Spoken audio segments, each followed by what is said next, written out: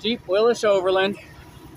Jerry and I are here picking up the Peterbilt, and they put a new program in it, and they found a wire for the air conditioning broken inside the sheath.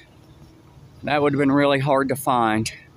Now, in my days shooting trouble before I became a lineman at the phone company, we had a sidekick meter, a volt-ohm meter that you could kick it and you could find how far your trouble was from you. But damn, the wire that's telling me it came from the Peterbilt factory with that wire that was broken in there. But check these Kenworths out. 2 lift axles. There's another one over here. We're at Asheville, Kenworth. Look at these trucks. Diamond plate everywhere. I like this step. Oh, and the actuator for the air conditioning was bad. It wasn't an OEM product. It was actually bought on eBay. So poor Jerry had to eat that too.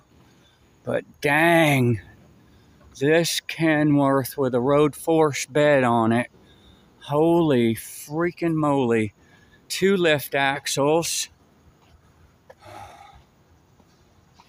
Look at those exhausts. Damn, that's a nice looking truck. Talk about diamond plate. Holy freaking moly. Talk about diamond plate. Holy freaking moly.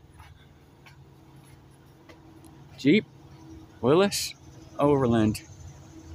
Coming to you from the Appalachian America. I like to call this God's country. See ya.